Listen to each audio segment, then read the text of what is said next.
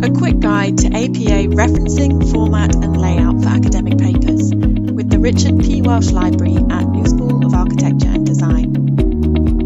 This video covers the basics for following APA citation conventions for research papers according to the customs and practices expected at NewSchool. Because we are a design school, it is particularly focused on ethical image use. When conducting academic research and using other people's ideas and information, you must give credit to the original author using citations. Not sure when to cite?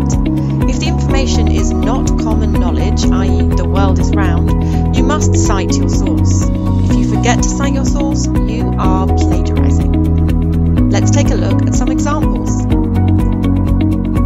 Images not created by the student must be cited in the list of references at the end of the paper.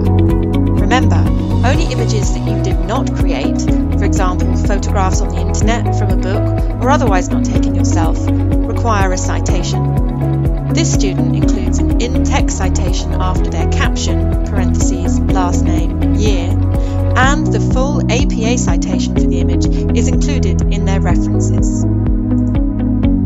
This student included a table found in a government source. Tables are considered figures and follow all of the same rules.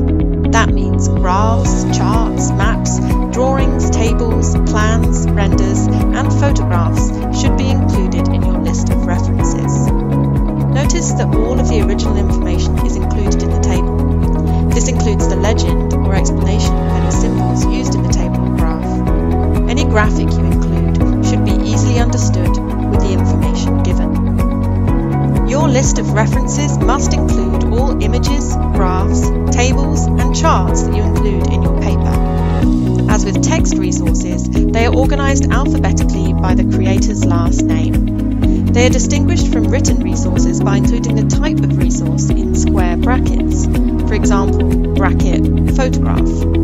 Apart from this additional piece, figures follow conventions for all resources. You can refer to the APA guide or many online sources for specific details.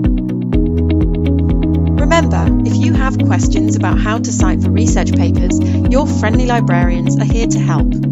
Stop by, call, or email us with your questions.